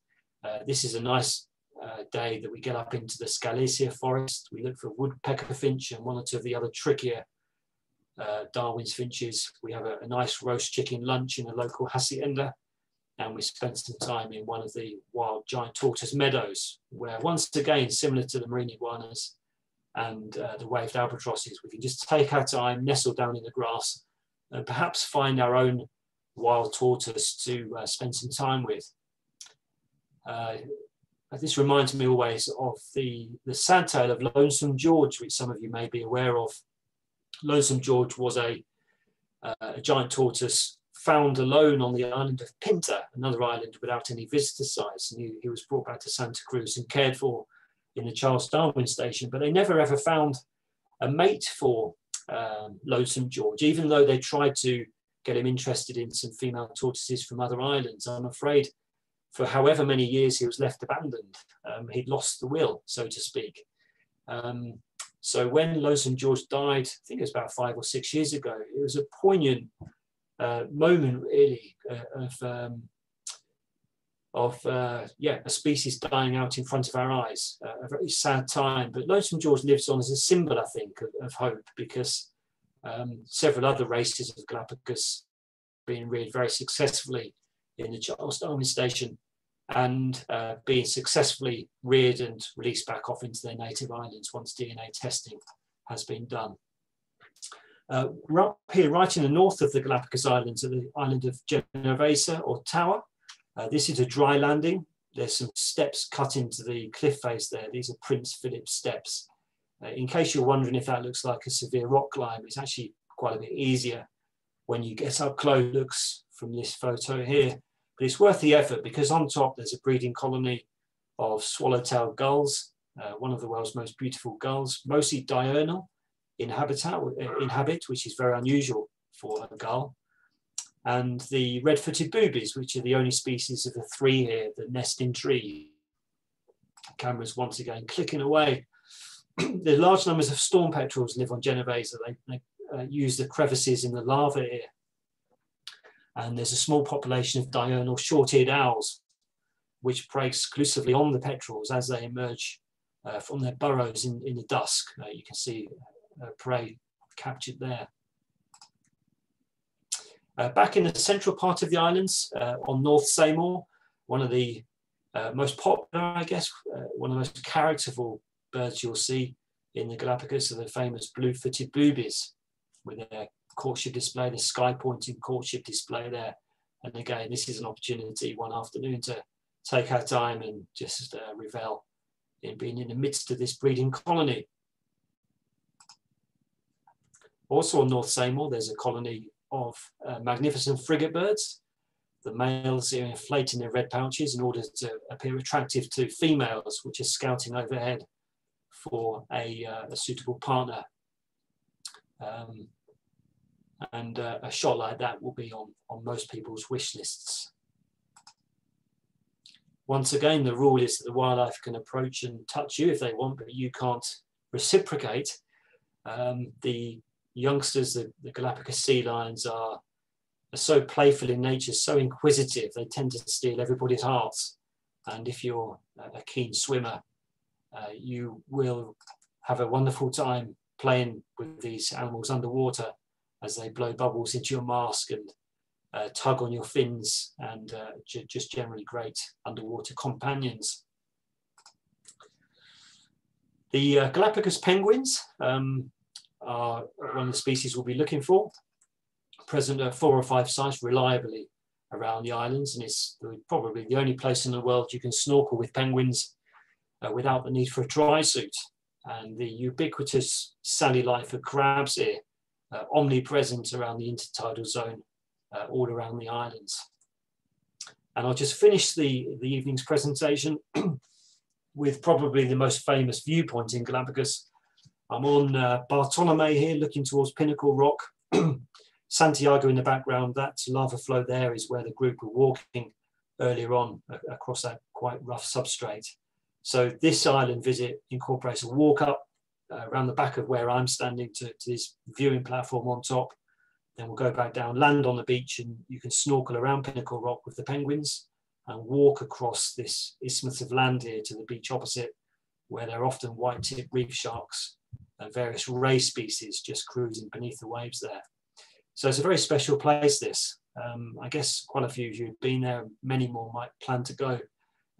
Tourism at the moment is completely stalled, but we're hoping very much that later on this year we might be back up and running again. So thank you very much. Hope you've enjoyed that. I'll hand back to Sarah to wrap the evening up. And if you'd like to hang around until 9:30 or so, we'll have a chat and answer any questions that have come up. Great, thank you very much, Andy. Well, we've had a few questions come in. As you've touched on already, people asking about whether they need to be a competent snorkeler or swimmer. You've already touched on that, but I'm happy to answer that from my point of view with regards to the Maldives and Indonesia cruises. Don't worry about being a competent snorkeler. I'd say probably 70% of the people on the cruises won't have snorkeled in the sea before, or it's new to them, or they may not have done it for 10 years or so. But what would be helpful is if you've got an opportunity to practice at your local beach, or even just in the swimming pool before you go on the cruise, just to get used to it. Or even I've had clients practice in the bath and telling me that they've just been practicing having their face down in the bath. It's really just that sort of psychological barrier of getting used to having your head in the water, but still being able to breathe and have your snorkel up and positioned out of the water. And just as much practice as you can get will obviously enhance the experience that you're getting while you're out there. But at the beginning of both of the trips in the Maldives and in Indonesia, I'll take my group down along just a little house reef when we're staying either on Bandos in the Maldives or by the coast in Bali, and we can have some practice snorkel sessions just in the shallows, just to splash about and get you used to it. If you're not a strong swimmer or can't swim, there is still opportunity to get out in the water and join some of the snorkels, where you can hang on to a life ring and swim about, and a dive guide may be able to pull you along. The only thing I would say is with swimming with manta rays and whale sharks, they tend to congregate in areas where the water can be a little bit currenty, and that's the reason that they're there, because the currents are bringing up the plankton and making that the currents make all the plankton available for them, so they go there to feed on it.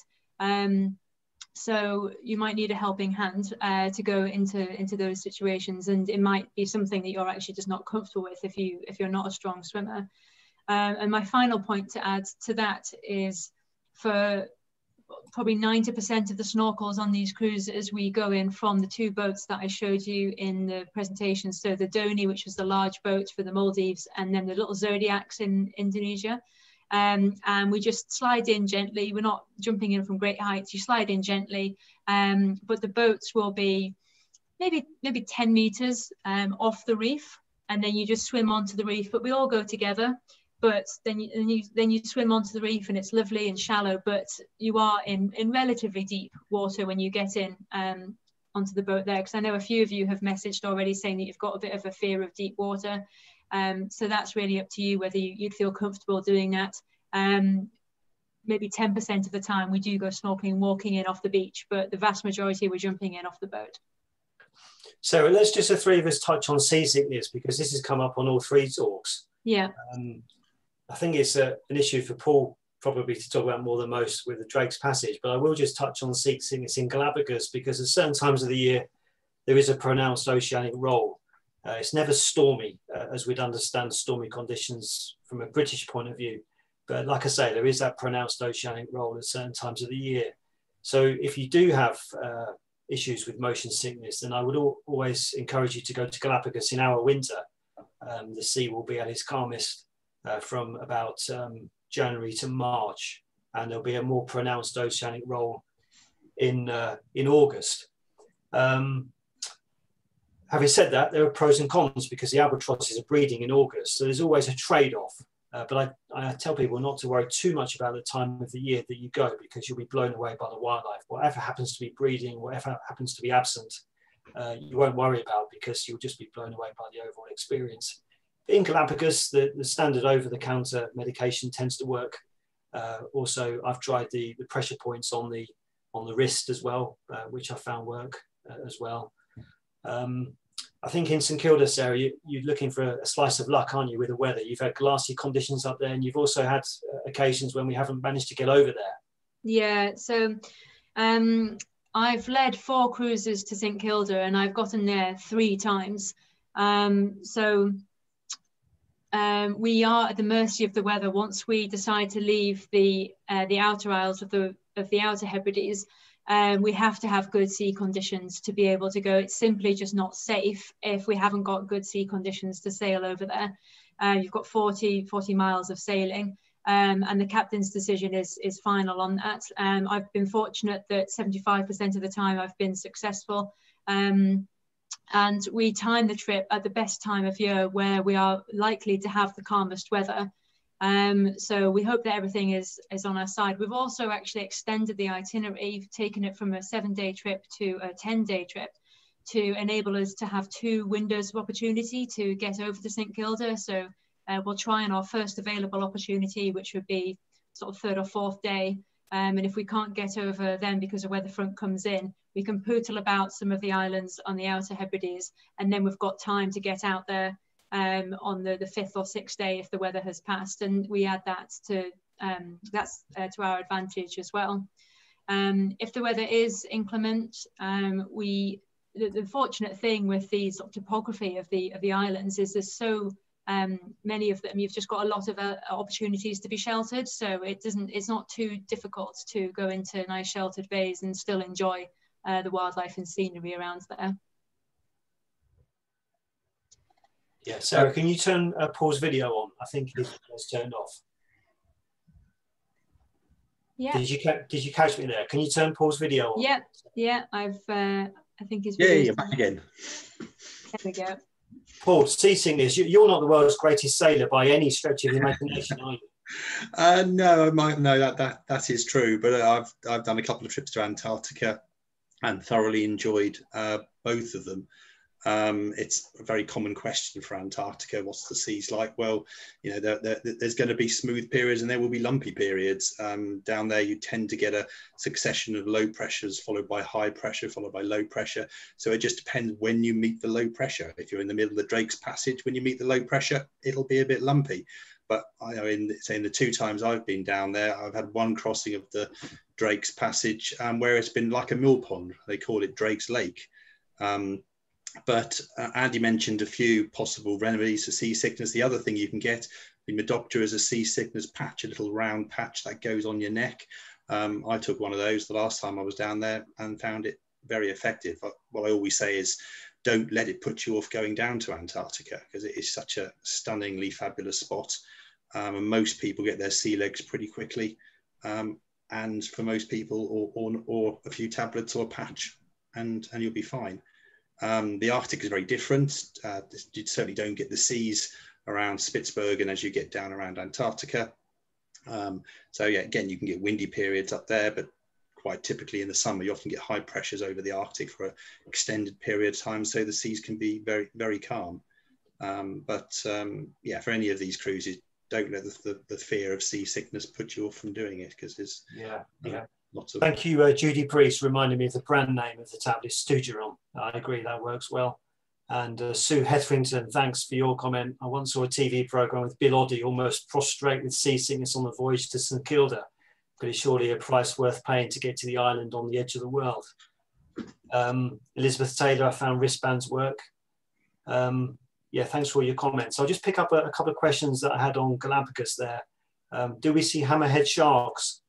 Not generally on a normal tourist cruise, but you will if you go on a dive boat. I'm sometimes asked, can you come on a Naturetrek cruise and dive in Galapagos? And the answer is no, because the diving is quite technical with drop-offs and underwater currents, and in some cases quite poor visibility. So quite a lot of care and attention needs to go into the dive briefings. It's not really possible to dip in and out. But if you go on a genuine dive charter where the focus of the trip is diving, you'll go up to the underwater volcanoes of Wolf and Darwin in the north of the Galapagos. And there you will see these large schools of hammerhead sharks, which you've probably seen on TV documentaries. There's another couple of questions here. There are quite a few people saying that they're tempted by the Maldives. That's great to see in the chat there. And a few people have asked me whether we provide the snorkeling equipment. Yes, we do, on both the Indonesia boat and in the Maldives, and also in Galapagos, Andy, is that correct? Yes, yeah, we provide snorkeling equipment there. Yeah. However, I would recommend for the Maldives and Indonesia, speaking from first-hand experience, trying to take your own if you can. You don't need to invest in expensive gear by any means. There can just be a limited amount of stock on board. So if you have, 6 people, none of whom have taken their fins with them, but they're all the same, they're all requesting the same size fins, all got the same size feet, and we might only have sort of 2 or 3 items of them, and also you want a mask that's going to fit your face and not leak and that you're comfortable with. I've had people not take any equipment with them and borrow the equipment on board, and none of them have had a problem. It's more me just being slightly apprehensive of, I think, you go into the lengths of going on the Maldives and Indonesia, the snorkeling is a really heavy part of the itinerary. We're doing it twice a day, 2 or 3 hours a day, so you don't want to be having equipment that might not exactly fit your face or your feet. So personally for me, I would want to take my own equipment, but it's up to you. Are there any poisonous snakes in Galapagos? The answer is no to that one, so that's a nice straightforward one. There's another question just come in from someone. Silly question really, but is it all safe and clear of shark encounters? I don't think Paul needs to answer that one, because we've had nobody asking if we do snorkeling sessions in the poles, although one of our staff members in Naturetrek did a swim in the North Pole or somewhere in the Arctic. You can do a polar plunge both in the Antarctic and in the Arctic if you want to. I've never done it. No. So yeah, Galapagos,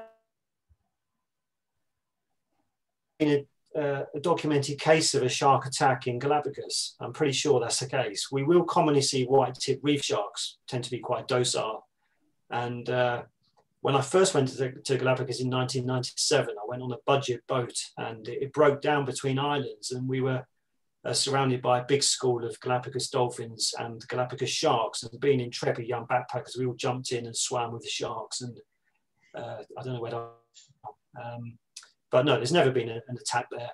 We need to be aware though, and you'll be given the etiquette, the safe protocol, be aware of any flashing silver bits that you've got dangling off your equipment.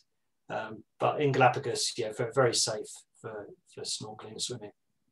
Yeah, similar for Maldives and Indonesia. It's all very gentle and calm. And really for me, I'm just disappointed when the sharks don't hang around really, because we've got black tip reef sharks and white tip reef sharks, which are really very small. They're only a metre or so in length, and they're really gentle, docile little things, and they'll just be swimming about gently. And if you swim over towards them, they can shoot off in a second. You're much bigger than they are. In terms of other sharks, we can see nurse sharks, which are very docile. They're usually just seen sitting under table coral on the seabed. And of course the whale sharks as well, which is a filter feeder. So all safe as can be, I'd say. Just having a look through. Yeah, a good comment from Claire Eady, just reminded me that as far as snorkeling masks are concerned, if you wear glasses, you can get a prescription mask. Yeah, that's a really good idea. And in fact, when we're talking about providing snorkeling equipment, if you're a keen snorkeler, it's well worth getting your own mask, as Claire says there, particularly if you're a glasses wearer. And then you can get it specifically fitted for your head, and it's not going into the communal bucket at the end of the day, which can create a bit of a scrum when you're trying to find the gear that you've gone on so well with yesterday. So if you're a keen swimmer and snorkeler, for the sake of what, 20, 30 pounds, I would recommend you get your own set, really. And I presume from the way that question's phrased, that you don't have contact lenses, but I wear glasses, and for all of my snorkeling, I put my contact lenses in, and I'm absolutely fine with that. And don't have a problem. But Chaz, my co-leader, wears glasses, and he has a prescription mask, which works very well for him. I just want to touch on this issue for those of you that have got a cruise book for this summer. In a couple of questions.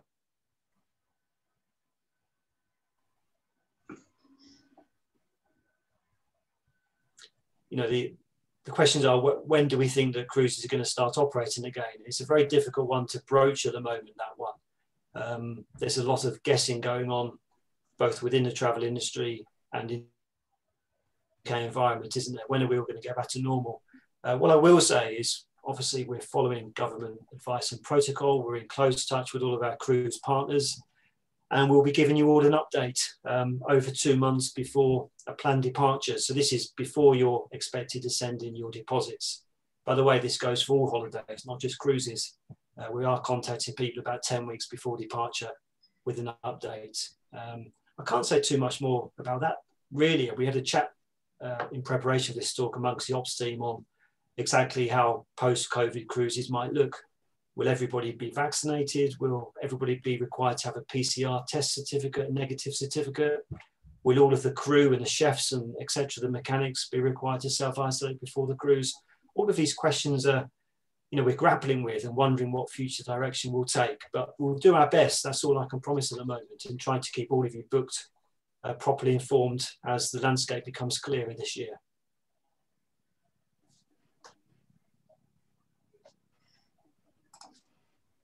Great, and I think that's maybe most questions. Is there anything more from you, Andy or Paul? No, I don't think so. Thank you, Sarah. So just to say, if anybody has any more questions on any of the trips that I've been talking about, you're very welcome to email me at paul@naturetrek.co.uk or give the Naturetrek office a call. Yeah, I'll just finish by saying, from my point of view, on behalf of all Naturetrek staff, we wish you well for the weeks ahead. We know this is a tough one. We're all suffering with you. Whatever your own individual circumstances are, stay strong. And we will look forward to better times ahead, and maybe getting off to some of these wonderful tours and environments around the world. So yeah, wish you strength and fortitude for the weeks ahead. Thanks for joining us. Thank you. Great. Thanks, Andy. And thank you all, from me as well. Thank you all so much for joining. This is the second of 13 evenings that we've got lined up, so please do sign up for others. And we very much appreciate any feedback that you have as well. It's been so nice to see all of the comments coming in this evening. There's a lot of them with all of you saying how much you've enjoyed the evening. It's just so great to hear. But if you do want to email us any feedback, please do let us know at info@naturetrek.co.uk. It's all been quite new for us, so we're still enjoying hearing what you think of it. We'll be back at the same time on Friday at 7:30, where we'll be taking you to Eastern Europe, and we hope you can join us. We'll stay online for the next 5 minutes or so in case anyone else has any last-minute questions, but until the next time, take care and good night, everybody. Thank you for joining.